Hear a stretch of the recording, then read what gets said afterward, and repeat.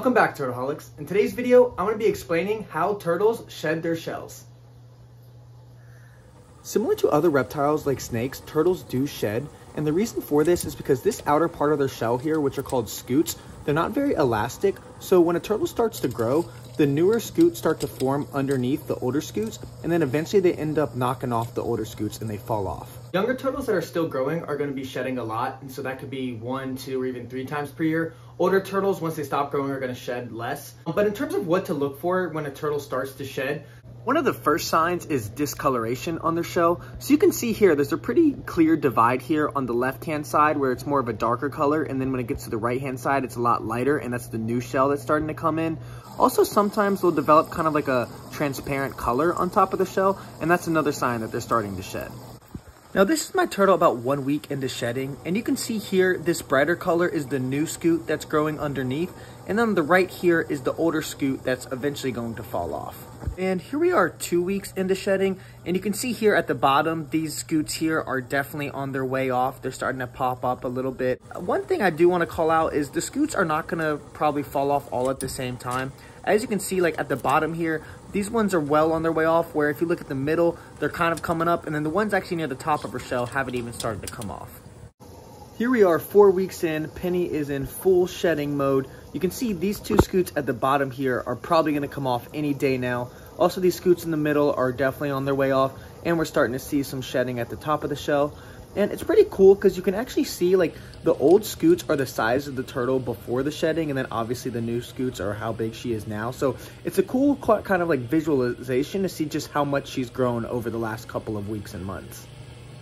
Now, a lot of people have asked me what you should do when your turtle starts to shed, and the answer is actually nothing. The shells will come off naturally, and you might have seen some TikToks or YouTube videos where people are peeling off the shells, but I recommend not doing that. Now, if the shell is essentially coming off, you're probably not going to harm the turtle, but there is a danger if you take off the shell too quickly. The new shell underneath it might not be fully developed, so it could actually end up hurting their shell. And also, if a turtle wants the scutes to come off, they're going to find a way to do it. For example, they might start rubbing up against certain decorations, or for example, my turtle, she'll kind of sit underneath the filter and try to rub it off, or try to sit right in front of the air pump to have the bubbles hit right against her shell. Now, if you do want to help ensure that your turtle has a healthy shell, there are certainly some things you can do. Number 1, make sure that they have a good basking platform with a good light that has both UVA and UVB light. You should also make sure that they have a lot of vitamin E and vitamin A in their diet. I suggest using this Saki Hikari turtle food. It has a large amount of both vitamin E and vitamin A, so it's great for shell development. Another thing you can do is actually take your turtle outside. While an artificial light inside their tank is usually good enough, sometimes just taking your turtle outside to get some natural UVA and UVB light and some vitamin D can also help enhance their shell health. A lot of times people will get worried when their turtle starts to shed because they think something's wrong with their shell. And I just want to reiterate, 99% of the time it is totally normal. It's a natural process, and your turtle shell will start to look kind of like dried out, or even like there's scrapes against it, but it's totally normal, and it just means that the old scutes are on their way off. Also, people will sometimes mistake shedding for shell rot. For example, here, this little mark right here does look kind of similar. And then here's a picture of actual shell rot.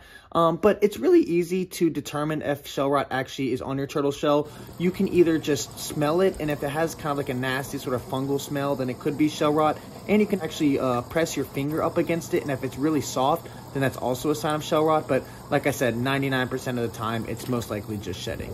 Thank you so much for watching. If you like this video, please give it a like and also subscribe to my channel. I'm hoping to have videos come out every week, and I'll see you on the next one.